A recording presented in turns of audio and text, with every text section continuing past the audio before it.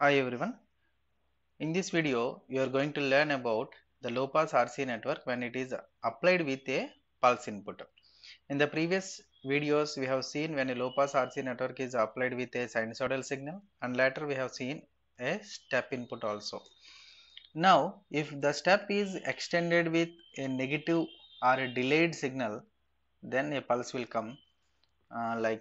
See what is the pulse waveform? Pulse is nothing but it is a step followed by a negative going signal. See, this is the amplitude and this is the time period. Now we are taking a signal instead of previously we have seen a step signal. This is the step signal. Now instead of step we are taking a signal like this with a time period TP. With a time period TP, the signal is existed between 0 to TP seconds, 0 to TP seconds, and it is having a voltage V. Okay, now if this type of signal is applied to this low pass circuit, what is the expected output signal? What is the output signal? What about the capacitor? See, capacitor we have already studied that capacitor does not allow sudden changes in the voltage. See, at t equal to 0, how can you classify this signal? How can you write this signal in terms of equation? Vi of t is equal to 0 for t less than 0, and it is equal to V for t is in between 0 and Tp, and it is again 0 for t greater than Tp. This is the way how to write the expression for Vi of t. It is 0 for t greater than 0, t less than 0, and as well as t greater than Tp. Here and here I am talking about, and whereas in between this 0 and Tp we are having an amplitude like V. Now what is the response of this low pass RC network with this type of signal is applied? Okay, let us see. See, till t less than 0, as it is 0 there is no output, and exactly at t is equal to 0, what happens? There is a sudden increment, there is a sudden change in the signal from 0 to V. There is a sudden change in the input signal, but the capacitor does not allow sudden changes. So what happens? Output is 0. Output is 0. And again it maintains a constant supply, so capacitor slowly charges, and again at when t is equal to Tp, what happens? The capacitor does not allow sudden changes. Input is changing from V to 0, so capacitor has to discharge. Now let us see diagrammatically so that you can understand in a better way. I will tell what is the difference among these three waveforms. Let me first explain. See, at t is equal to 0, what happens? Capacitor, there is a sudden change in the input and the capacitor does not allow sudden changes. So slowly capacitor charges like this. Somewhere it reaches the maximum voltage, but meanwhile we are having another excursion from V to 0, so capacitor discharges slowly back to the 0.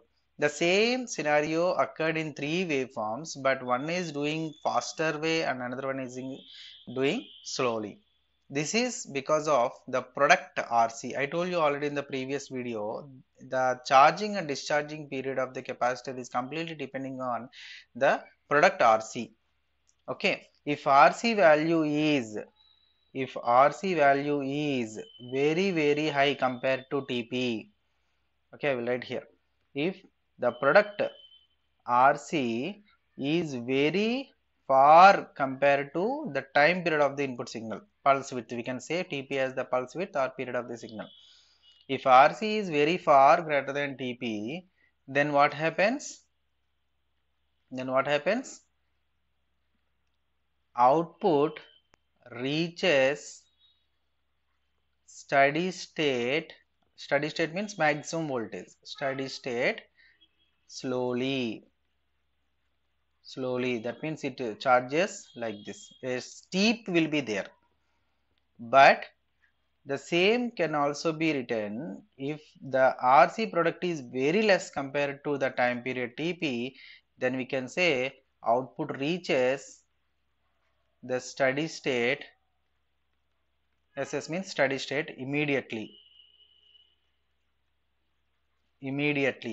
So we'll be having this type of response, okay. But if we are having some RC is comparable to TP, then we can say output reaches the steady state after some time, few nanoseconds, okay, not immediately and not late, okay. So it will be like this somewhere. Okay, these are the three conditions here clearly explained with the graphs. See, in the first condition we are taking RC is very far greater than the pulse width Tp. See, that's why the capacitor takes very long time to charge and as well as very long time to discharge. And here in the second condition, Rp is comparable to Tp, that means just less than Tp. Okay, we can also say it is less than or equal to Tp. That's why it is like this. And when RC is very far less than Tp, then immediately the output reaches the steady state, and immediately here also it reaches the steady state. Hope you understand the difference among these three waveforms. Okay, now let us see how the expression is written here. See, initially when at t is equal to 0, capacitor does not allow sudden changes, so capacitor starts charging, and I will write here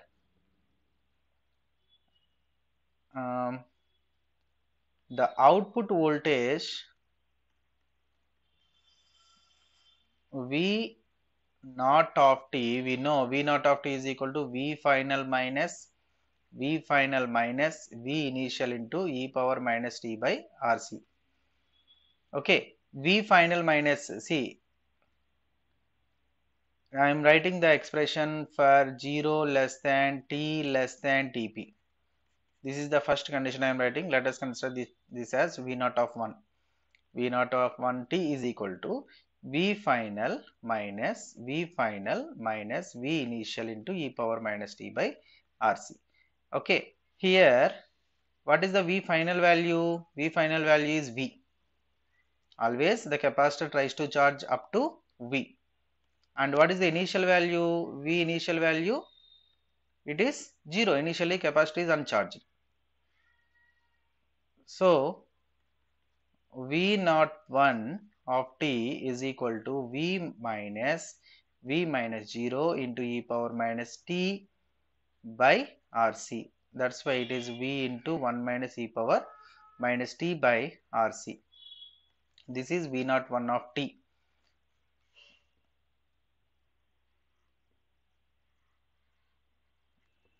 Okay, see here. This is the expression given here. This one I have written now. V naught is equal to V into e power minus t by RC until this point.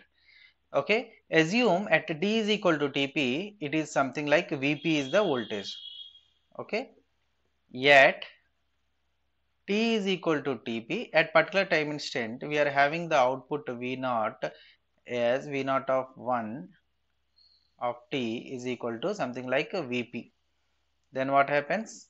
V naught 1 of t is equal to V into 1 minus e power minus t by RC. This is what we have. Now substitute Vp here. Vp is equal to V into 1 minus e power, t becomes now Tp. So minus Tp by RC, R into C. This is at particular time Tp. So that's why it is at particular time Tp. We are having a voltage here, Vp is equal to V into 1 minus Tp by RC. Okay. Now let us calculate after Tp what happens. After Tp, how we have got this one. Okay. See, now for t greater than Tp, take the same condition.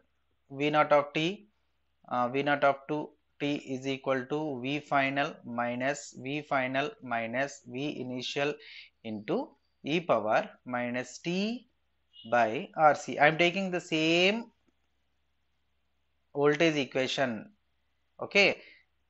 Now here What is the final value now?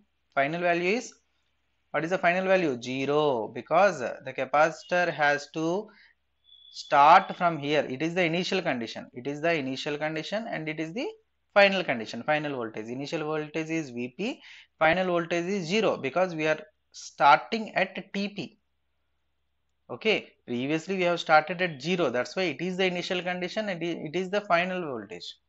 But now we have started at this particular point, that's why from Tp when you are seeing, this is the initial value and it is the final value. So initial value is equal to Vp, final value is 0. Okay, now substitute these values. V0 of t is equal to V final value 0 minus 0 minus Vp initial value into e power minus, what is the t here? T is nothing but the time instant where we are having from Tp onwards. From Tp onwards, see, now we are starting the time from Tp onwards, from here onwards. What about this particular period? We are neglecting. We are not taking this period. So we need to eliminate this particular period. How to eliminate? So T minus Tp. Total time is T. So it is T minus Tp. T minus Tp by Rc. Okay, because until Tp we are not doing now. This is second phase. Okay, see, we are calculating after T greater than Tp. So before Tp we don't mind. That's why we are eliminating that particular part, T minus Tp. So that's why V02 of T is equal to, it is simply Vp into e power minus of T minus Tp by Rc. This is the second voltage after Tp. Okay, so in this way we generally calculate the voltage at a different time instance with the help of the basic equation V final minus V final minus V initial, like this. Okay, so the most important point we should remember here is a pulse shape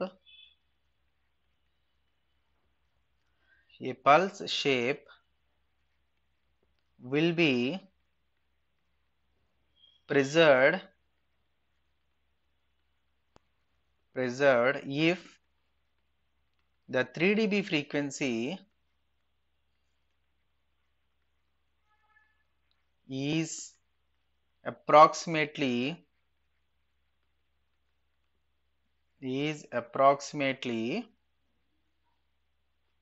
equal to the reciprocal of pulse width.